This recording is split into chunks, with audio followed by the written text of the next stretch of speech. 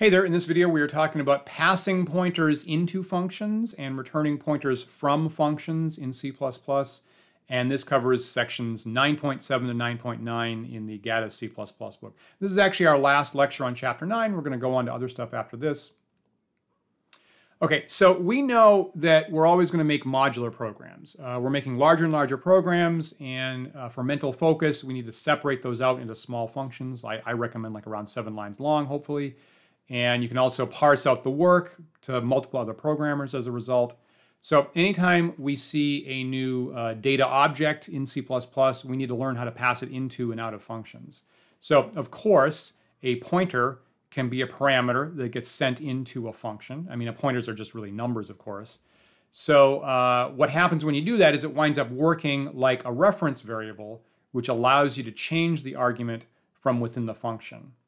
Now, personally, I kind of want to say that reference variables work like pointers because historically pointers came first, right? They're built into the CPUs, right? They were in C++ and C from day one, and reference variables were created later on, which is more or less just a mask over pointers happening for you. So reference variables are really just pointers happening one step removed. So when you do that, right, you're going to require an asterisk on the parameter type in the prototype in the heading. So if this is your prototype or the header to your function, void getNum, the type here is integer pointer, right? And you're giving it a good name, a good identifier like PTR is probably perfectly fine. If you left off the asterisk, you wouldn't be sending an integer pointer, you'd be sending an integer value, which would be different. Okay, so you'd have it there for the type. And then in your function, when you want to use that data, you've got to dereference it. You've got to dereference it to actually access the data that's at that location. So maybe you, for a user input function, write something in and then store it in that location of star pointer. Now, when you actually call the function, of course, you got to pass it not just the variable, you have to pass the address of the variable. How do you get the address? Well, that's what the ampersand symbol is for here. So when I actually call this particular function getNum, I'm going to have to, and maybe, you know, I have a number called num, I have to call it with ampersand num to get the address of num and send that in because that is what an integer pointer expects to receive. So a little bit more writing. You can see why reference variables were made to cut down on the writing. With reference variables, you don't have to see the ampersand, you don't have to see this pointer, you don't have to dereference it with a pointer. But this is what is really happening when reference variables do their job. And you are actually really using pointers. So here we're actually seeing it happen. So here's a good example of that. You know, a little function we might want to use in our code sometimes is a swap function to swap the values of two variables. We saw this in our algorithm for the bubble sort, right? The bubble sort is comparing two things, and then the work it has to do is to swap the values of two different variables. So that code would have looked nicer if we had had a dedicated function that just does the swap job. That was just a little bit confusing back when we saw bubble sort. It wasn't really the canonical issue involved. So it would be nice if you had a swap function. Here, you can do that with pointers. So I have two pointers pointing to the location of these two things that I want to swap, an integer pointer called x and an integer pointer called y. And just like we saw before, you have to have a third temporary variable, because if I have two things and I just copy this into this, I just overwrote this, and now they both have the same number, and that's not what you want. So I have to have this third temporary variable, and whatever is in the location for x, you see the dereferencer there, get the contents of x, store that in temp. Okay, now take the contents of y, and you can put that in x, that's fine. Right now they both have the same thing. And finally get what's in temp and store that in the location for y. And effectively, you have swapped the values of these two things. So as a test of calling that, I could have num1 holding 2. I could have num2 holding -3. I could call this swap function. You're going to see the ampersands, because with pointer arithmetic, I got to pass in the address of where these things are. And then afterwards, after this function does its job, they both changed. And num1 is holding -3, and num2 is holding 2 like you wanted. Okay, so could you do this whole job with reference variables? Sure, you could make x and y references instead. But this is kind of the old school way, and truth be told, this is what's really actually happening when you use reference variables. So it's kind of handy to actually visually see that. You will see this maybe in slightly older code or more, technical code. You'll see it like this instead. So here we see that in program 911 in the book. This program uses two functions that accept the addresses of variables as arguments. So the prototypes are on lines 7 and 8. You've got this getNumber function that takes an integer pointer, and you have this double value function that takes an integer pointer. So for what it's worth, getNumber on line 7, that is an input function, and we are actually in the habit of making our input functions void functions, but they take a pointer or a reference to hold and be changed and store the information the user is going to type in for us. So that's how we usually set up our input functions. And then the function on line 8, double value, that's a processing function. It's going to change whatever you pass in, hopefully multiplying it by 2, right? Going to see the definitions of those functions in the next slide, but for now, the main test driver creates an integer for number, declares some data to begin with, of course, calls the functions, calls getNumber, and you pass in the address of where number is to get the user input. And then you call double value, again, pass in the address so that that function can access and change this location. And at the end, hopefully it's going to say that value doubled is whatever number is now, having been changed by this double value call. I will point out, when you write your code, you never have to write one comment, one line, right? This is being very super careful to make sure everybody understands what's happening here. But when you write your code, do not write one comment, one line, one comment, one line. Comments are supposed to summarize a bunch of lines that programmers can then dig into. That's the one thing I would personally change about this. Here are the definitions of those two functions with a very nice comment like we expect before every function. So getNumber takes in an integer pointer. It's being called input. And of course, it prompts the user, and you can send into star input, right? Whatever you write for star, that's going to become the contents of that location. So you dereference your pointer anytime you're doing count or math or a sin statement, right? Here I'm talking about the contents over there is what I want to change. And then double value here takes an integer pointer. We're calling it val here. And what we're saying is the contents in val, there's the dereference again, right? Combined assignment, go multiply it by 2 and overwrite what used to be there.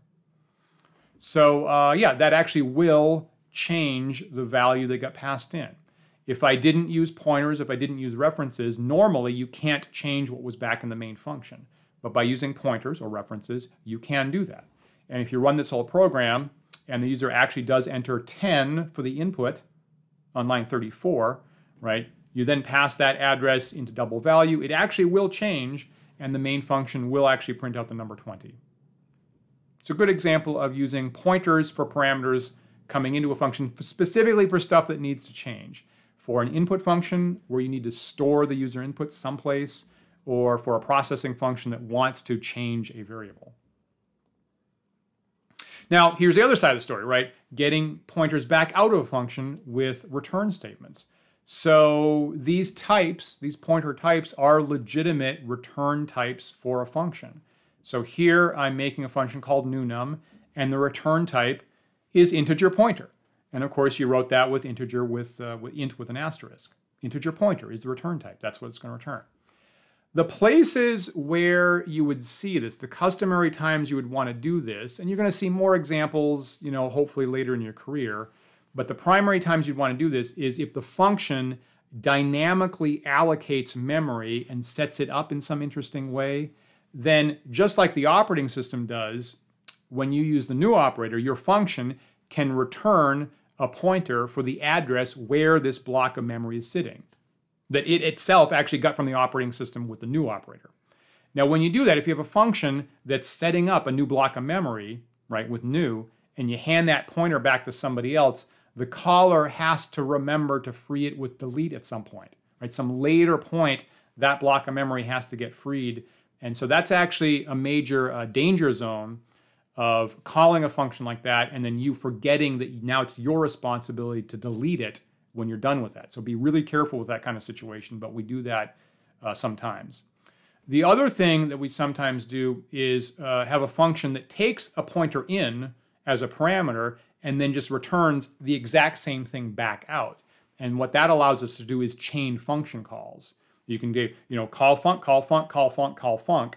And as the first one gets done, it returns a pointer, and then you send that into the second one. And that returns it, and you send that into the third one. So you can chain function calls by whatever the input was is the exact same thing as the return value, or maybe modified a little bit. and that makes it a little bit easier to write certain types of code. The thing you definitely don't want to do is definitely don't return a pointer to a locally declared variable, right? If I'm returning a pointer, it had to be previously set up properly or probably dynamically allocated. So if you try to make a local variable, right, you didn't use new, it's a local variable, and you try to return the address of that from your function, that's going to be super broken, because remember, when a function stops working, the data frame with the local variables gets swept out of the memory system, right? It gets recycled and deleted after the function. So you can return the address to somebody, but the place that it's pointing to doesn't have legitimate memory anymore, right? It was wiped out, and probably it's now used for something totally different, and what you expected to be sitting there will be not what you expect.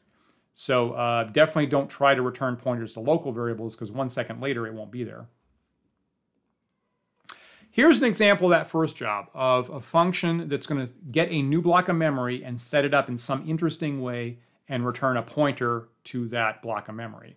So this function is called getRandomNumbers, and the whole point here is I've got a program, and at some point I need some random numbers. So I'm going to make a big array, and this will automatically make the big array of whatever size you want and set the whole thing up with just random numbers, and then I can use them for maybe my encryption program later on. This program takes in an integer for the number of random numbers that I want, okay? And at the end, it's going to return an integer pointer for where is this new array that's been set up with totally random numbers, okay? So line 36 makes an integer pointer called array. In just a second, we're about to dynamically allocate a brand new array. There's a little check here just to make sure that the num makes sense. Remember, you cannot allocate an array of negative size. It just doesn't make any sense at all. You can't allocate 0 size as well. So this is a check here that says if num is lesser than or equal to 0, return null. Jump out of the function. Got to return some kind of pointer. This was written a little while ago, so it's using the null constant to say return the 0 keyword. I guess if we wrote it in modern C++, we would say return null pointer now. Okay, just get out and just return the null pointer to say we couldn't do that. But assuming you get past that, here on line 43, we're declaring a new integer array of size num, whatever got passed in, right? Goes to the operating system, find a big enough array for me. It could be thousands or millions of bytes long, possibly. Tell me where it is, take the address, store it in the array pointer. Now that I have that block, I need to go through and I need to fill it with random numbers. So here's the standard random number thing that we talk about in semester 1. We seed the randomizer with the srand function. Again, it's really just a math calculation. One number leads to the next, and so we just have to start off the calculation, the formula, with some kind of number to begin with. And that's what we mean by seeding the randomizer, just getting the first number in the calculation. The first number we use here is a call to time, which is actually the current clock time in seconds since 1980. But the point is, it's some kind of number, and it's different every time you run the program. So start the calculation with this, have a loop that goes over the whole array that you just allocated, and set array bracket count to a call to the randomizer function, to rand, right? And every single one ought to be a different number, unpredictable number at least, and you filled up the whole array with random numbers. Finally, on line 54, you return array. Remember, that's an address, right? That's really a pointer. It's an integer pointer to comply with the return type, and whoever called me can take that stored in their own pointer and then use that as an array of numbers that are all random.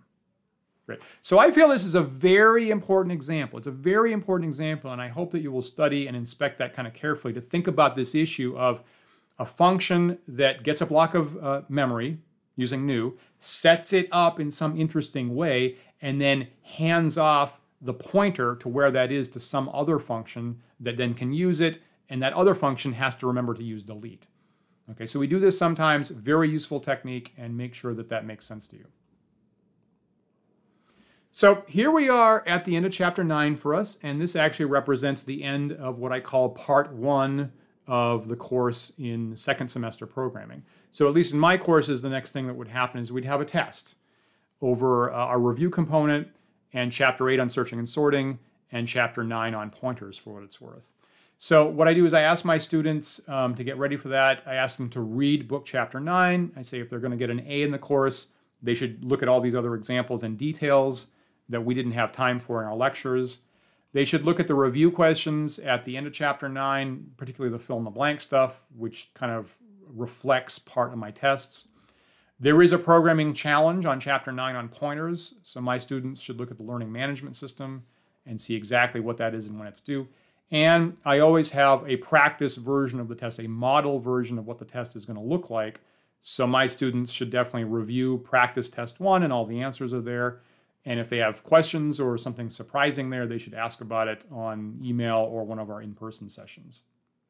Now, in addition to that, as an optional thing, how do you become a better programmer? The answer is always do more programming. So if you do have more time and you really want to be a professional grade programmer, I would recommend a couple other exercises aside from the challenge that I actually collect and grade.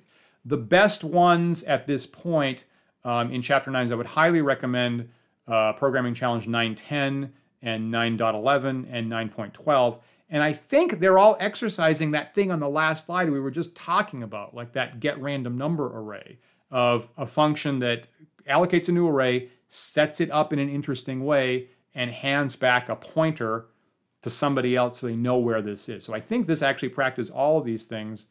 Fairly good practice of modularizing programs, practicing pointers, practicing dynamically allocating memory, and then returning pointers to some other caller. So those are pretty good exercises. Optionally, if you have some extra time and you're interested in getting some extra practice in, and if you have more time than that, then feel free to do anything in the programming challenges. It would all be good. And then finally, my students would do this. We'd do this lab on using a dynamic array to compute averages. And the assignment here that we would do together in class is write a program that will read scores into an array.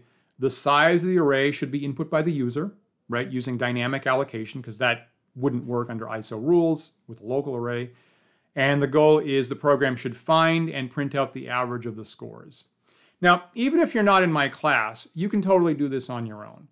This is a program we just write from scratch. There's no starter file like for some of the other labs. So whether in my class or not, you should try this as exercise. One thing to keep in mind, again, we're writing modular programs, right? We're not going to write one giant line of statements in the main function. We're never going to do that. So you should expect that you want one dedicated function just for the input job, right? The main function will declare some data, but there should be an input function that just does the input job from the user of how many things do you want and tell me what the data is to store. There should be a separate function for the processing, right, where you pass in the array and the size, and it computes the average and returns that as a number. And there should be at least a third function that does the output job of getting that average and printing it to the screen. And the main function should declare data and call all those functions. So good practice, again, making separate functions, passing pointers or really arrays into these functions as they do their input and their processing and their output job. So good practice all around for that. When we come back, so again, my students are getting ready for their first test at this point in the course.